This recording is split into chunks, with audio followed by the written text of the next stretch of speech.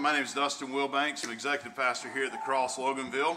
Some buddy of mine, Vic, Vic's going to have the opportunity to be baptize one of his friends, Richard Thomas. Come on in, buddy. So baptism is a picture, an outward picture, an outward expression of an inward change that Jesus has already made in someone's life. And we come to be baptized because that's what the scripture says, that after you surrender your life to Jesus, to be baptized, so that it's a picture for others to be able to see that life-changing faith. And so, man, Richard grew up in church, and basically got in the water, got dunked when he was younger, but it was no real true surrender in his life. He lived his life for himself for many, many years, and then just recently started coming back to church and really surrendered his life to Jesus not long ago. A few weeks back, his buddy Vic got baptized, and they began to have that conversation of Richard getting baptized as well. Vic's been encouraging him, saying, "Hey, man, you've already surrendered your life to Jesus. You're living it for him. So what's stopping you from showing others that picture of salvation?" And so they were praying about it, talking about it, and at work on Monday, they were eating lunch together and hanging out talking, and literally every song that they were listening to talked about baptism. And Richard's been saying, "Lord, just send me a message, just tell me." And the Lord said, "It's time, brother." And so Vic said, "Hey, you know what? Let's call the church, and if you want to get baptized on Sunday, let's do it." And so we're here, and that's it, man. And so because of your testimony, it gives me great joy to baptize you in the name of the Father, the Son, and the Holy Spirit. Buried with Christ in baptism, raised to walk in newness of life. That's awesome, brother. Good job, man. Good job. That's awesome. Good. We have Miss Bonnie coming in now. Miss Bonnie started coming to church here a couple of months ago. And man, it's been incredible just to see just her journey. She lived a very, very rough and difficult life. In fact, a life that was on the streets for many years.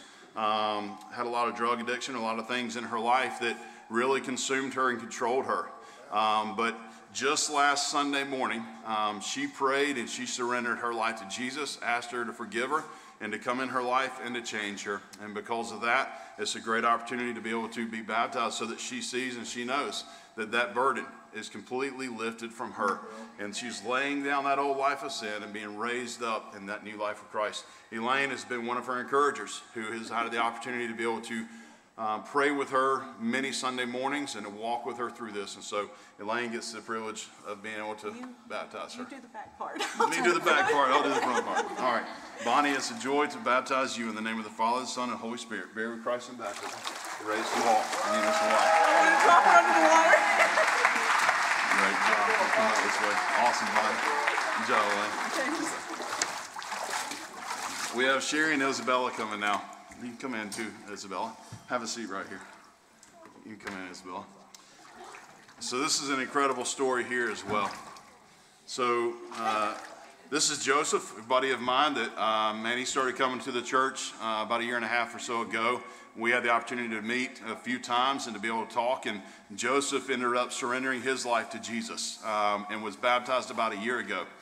From there, his wife, Sherry, and Isabella began to come and to see just the opportunity of life change that he's had. And she said, "You know what, I've always had God around me and in my life, but I've never taken that step and being baptized myself." And when she saw him get baptized, it really challenged her to do the same. And so we were talking back before we got in here to do the baptism, and I said, when has been that point where you truly ask God to surrender your life to him, to forgive you, and to come into your life and to save him?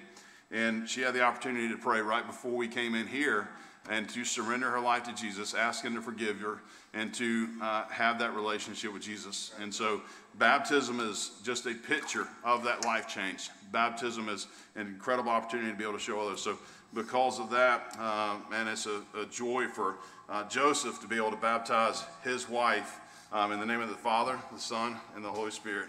You can go and grab here. All right. Buried with Christ in baptism, raised to walk, newness of life. Awesome. You come stand right here. All right, Isabella. Come right here, darling.